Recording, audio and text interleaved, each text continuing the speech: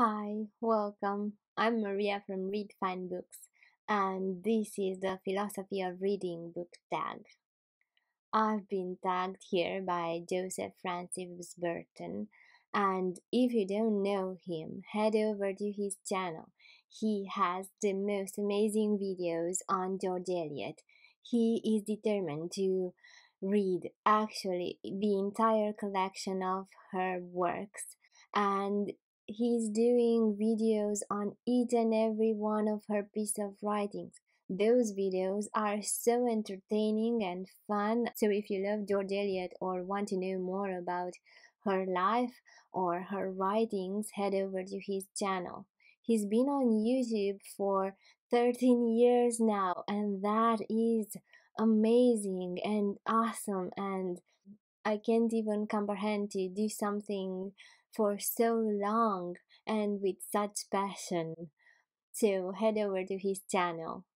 I'll link it in the description, of course.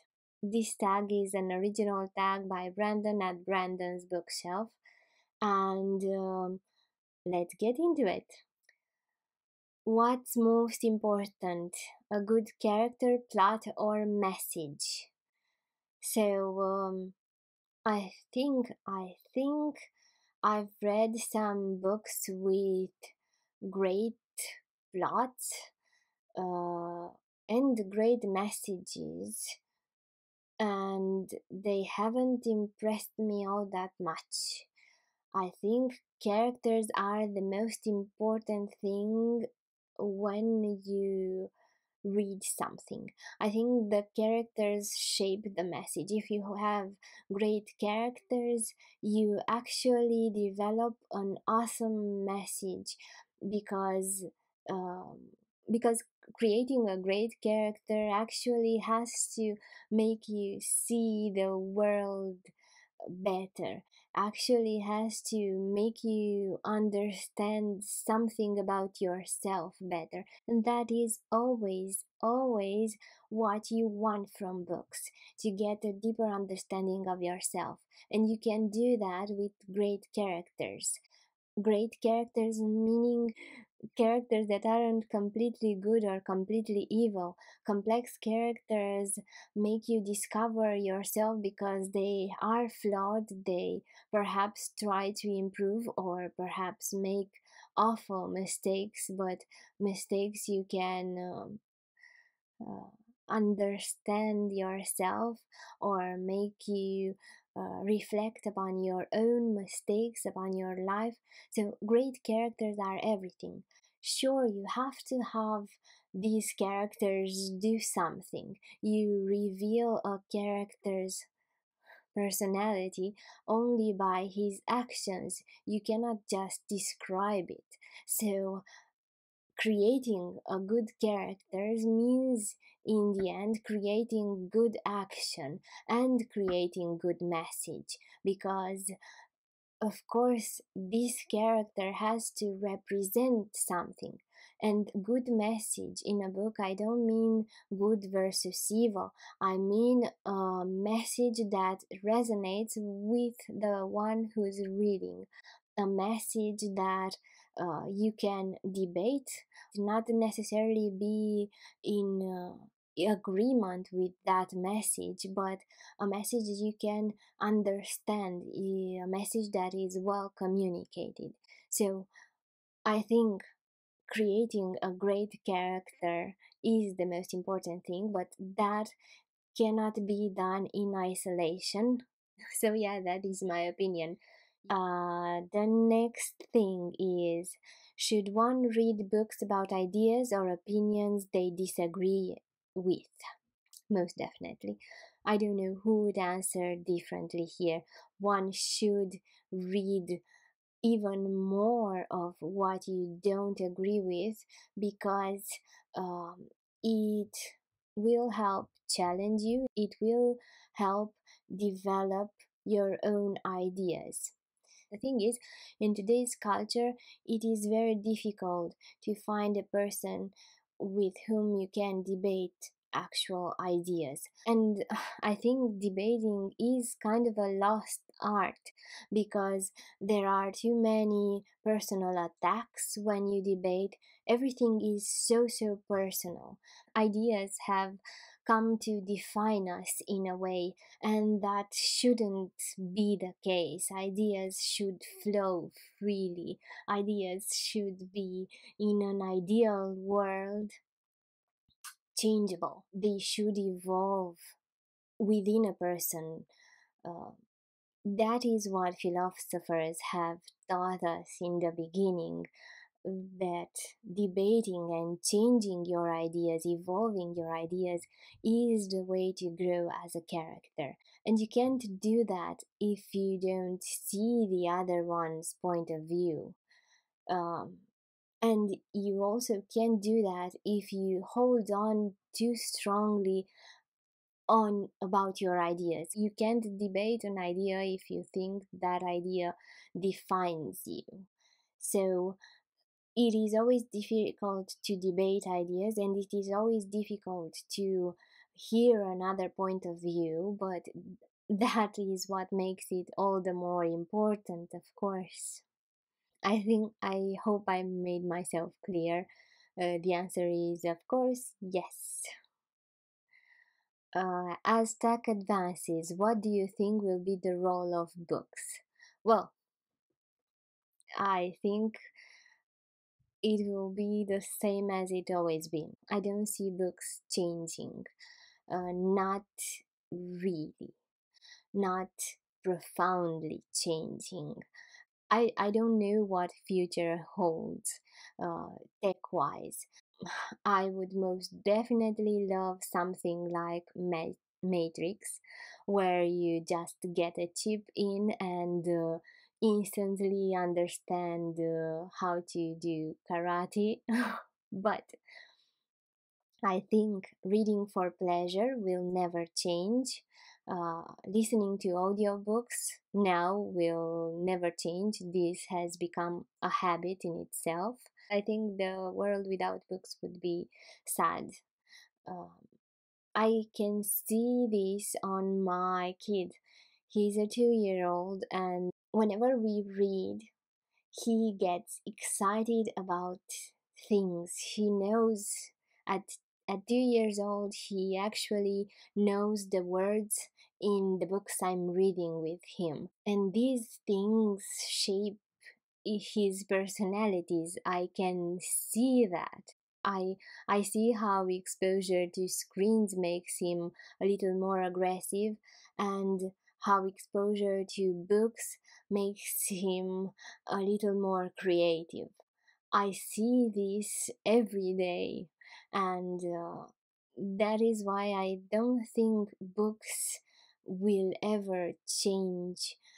They kind of help us become better people.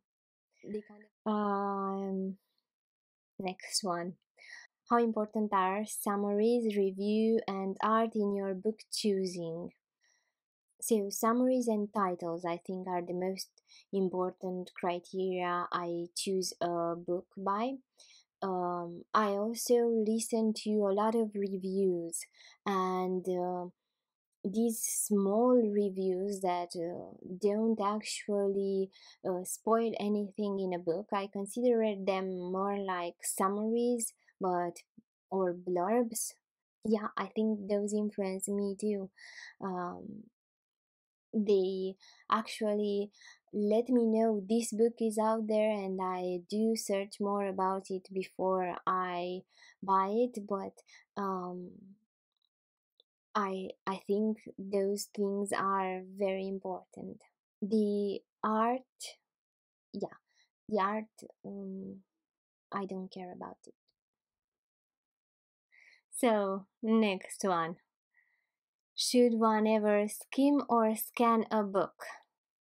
Well, yeah, of course, one should, especially with non-fiction.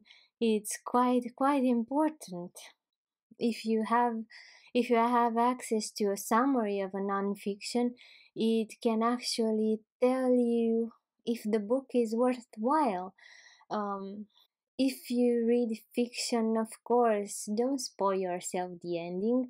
Reading fiction has the purpose to entertain you. If you know the ending or spoil yourself, why would you do that? What's the purpose? But for non-fiction, yes, most definitely you should scan the book, skim the book, read a summary, read the main points, find whatever this book is about, and more importantly, find if the book is based on actual real studies and how much of it is actual evidence or not, how it is received by the peers in that field. Reading nonfiction has a totally different purpose than reading fiction. So, with nonfiction, it is actually a must to be informed before you read something, just so you don't waste your time. Should reading always be enjoyable? Well, again, fiction and non-fiction. Yes, fiction should always be enjoyable, but I enjoy a good cry, for example. I enjoy seeing characters suffer a lot. I enjoy it. I actually feel a lot better after reading a sad book. So, enjoyable is a very relative term. For non-fiction, well, I don't know. If a book is boring, you may have to read it because of your job or because it is too important for the field you're interested in. If you don't have to read a book, it most definitely has to be enjoyable. Is it important to be well read? Well, there are so many books. Uh, are you not well read if you haven't read any book of Plato, but you have the gist of Plato's um, main ideas? Are you not well read just because of that? Are you not well read if you haven't read all the classics? Can anyone read all the classics? They are a ton. Um, are you not well read if you haven't read the latest non-fiction book? Are you well read if you only read non-fiction and haven't read any classics?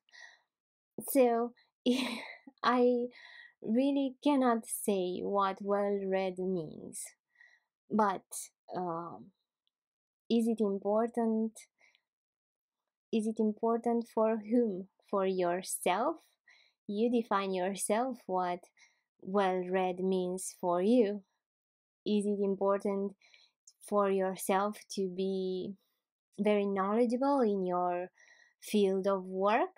Of course, in your field, there shouldn't be books you haven't read.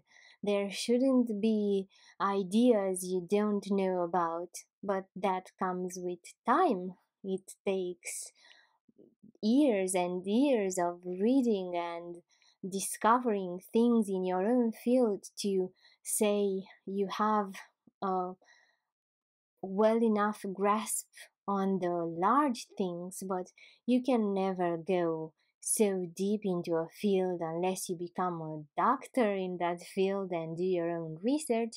So, this is such a difficult question. I have no idea what to answer to it. If it is important for yourself, you should go ahead and read those books you feel are the most important, that will make you well read, but I don't think anyone cares. That is the that is the main point here. I don't think anyone cares anymore what well read means. There was a time when well read meant something, gave you a kind of a status, but those times are gone, and that should be the case because we have so much knowledge, so much information at our hands, at our disposal now, that well read has lost all its significance. What is your book buying process? Oh, I don't know if I have a process. Whenever I see a book I'm interested in, I buy it, and that is it. There is no more thinking about it. I mostly read on electronic devices, either on my Kindle or on my phone. Whenever I want something, that is usually an ebook already with it, so I just buy it. So, how do you use what you read? Well, I'm not sure I do. Not consciously. I use it mostly to have conversations with my husband. We love to talk about books that we read ourselves. He has different tastes than I do, so it is always fascinating to have a conversation with him. But I'm not sure that was the purpose of the question. I feel it's more like how to practically use the books. I read mostly fiction these days. I do intend to change that a little bit in the next few months. Read a little non-fiction, but seeing that I read mostly fiction these days, there's nothing actually to put in practice other than big philosophical ideas to ponder on. I don't think I use the books. I let them change me and shape the way I think, but that is kind of it. Oh, I skipped a question. What is your reading process? I do take notes, highlights. That's why I really, really enjoy reading on my phone or my Kindle. All these notes go into my Notion. I have files for everything I read, just so that I have some ideas that stay with me. Um, I have a reading journal as well, and there go the best ideas from the book, but actually a reading process, not sure if I have any. These all these happen after I read something. While reading, I only take notes of what I like and highlights, and that's kind of it. If you could download a book to your brain, would you still read? Oh, yes. If only I could download books to my brain. Yes, I would still enjoy reading because it is time with myself and I enjoy that. I enjoy the actual process of reading, of staying with a page and think about what's happening there. Think about what would I do if, what would I have done in that situation. I love that process about reading, so yes, I would still read. What are your views on rereading a book? Well, I don't usually do that. I do it once in a while, but it's not something I usually do. I choose to reread maybe 5 books a year, maybe. That's the most I've reread what in a year. But there are books I read such a long time ago. I'm not sure they even count as rereading, but because I don't remember the most basic things about them. I only remember big ideas or how they made me feel. So, yes, I love rereading things that I have read a long, long time ago, but I don't exaggerate with that. I reread uh, a limited amount of books, a very small amount of books actually, and mostly classics. What makes a good book? What makes a book good? There are many good books that influenced me in various ways.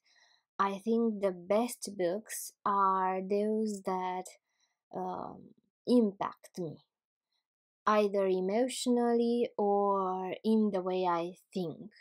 They either change my ideas or my emotions.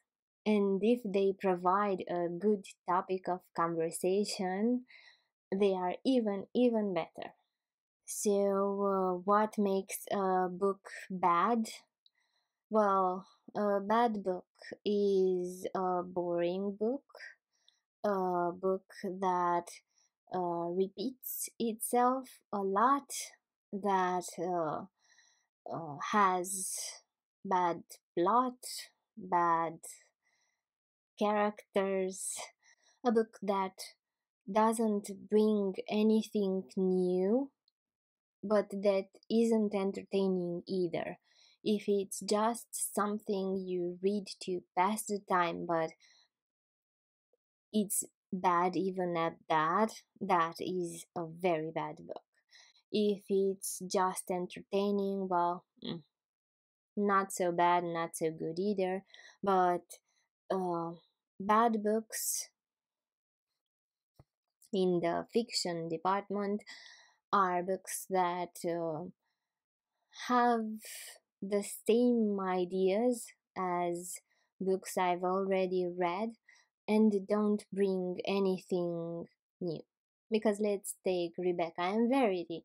You have main points that are the same, but each one of these books has its unique uh, selling points, has its unique perspective on some things, and I enjoyed them both, even though they have so many things in common. On the other hand, a bad book in the non-fiction department can produce a lot of bad things. Meaning, if it's something that is not very well researched, if it's something that exposes opinions as facts and it misleads you this way, if it purposely misrepresents statistics, for example, or misrepresents opinions as facts, that is terrible. That is a very bad book. How do you feel about not finishing a book? I don't mind it if I have to, but I prefer to finish the books even if they are not perfect. They have to be very, very bad for me not to finish them. So I usually prefer to finish and rant about it than not finish. But I did happen to come across books that were simply a waste of my time, so I did not finish them. Should the author's personal life matter at all? Well, that is a difficult question indeed. In history, the author's personal life has been used against them a lot. So I'm very weary about saying that the author's personal life should matter. It shouldn't. In an ideal world, it shouldn't. However, it really, really depends on the subject of the book. Because, for example, in Romania, we have corrupt politicians, a lot of them. These corrupt politicians sometimes get caught. That doesn't happen very often, but when they get caught, they feel it's a tragedy. And For them, of course, it is. They end up in jail, and in jail they start writing. Would I read any of their books? No, I wouldn't, because I know why they are there. I don't believe they should be in the public life anymore. I use their personal life against them. So, yes, I will not spend my time reading what a corrupt politician thinks. But uh, is that right? I'm not sure it is. I am aware a person can do something wrong and then regret it, but I actually think that some politicians here need a little more humility and need to be taken out of the public life. So becoming authors doesn't do that, and I choose not to uh, help them in any way spreading their ideas. In general, however, yeah, I would say someone's personal life shouldn't matter, and the book should be judged in its own merits. But books and words are so powerful, I'm not sure that is possible. All the more if a book is non-fiction and the words there have the possibility to spread and influence more and more of your life. Yeah, maybe be aware of the interest behind writing that book. What I mean to say is that in an ideal world, the personal life of the author shouldn't matter. In this world we're living in, it definitely should, because you should be aware of the interests that exist behind the words you're reading. If you could only read one genre for the rest of time, what would it be? Well, definitely classics. I think there you can find anything you want. Wisdom, stories. Classics can make you cry and they can make you happy. They can change your personality, your ideas. They can do everything.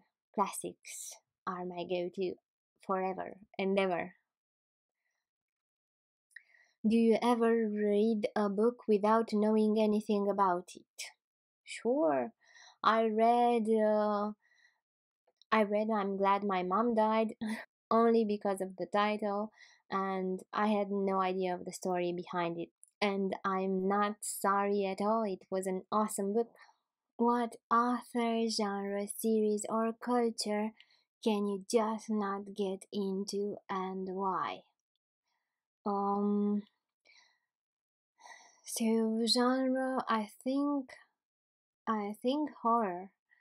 I maybe read one or two books in the horror genre, and I just don't really like it.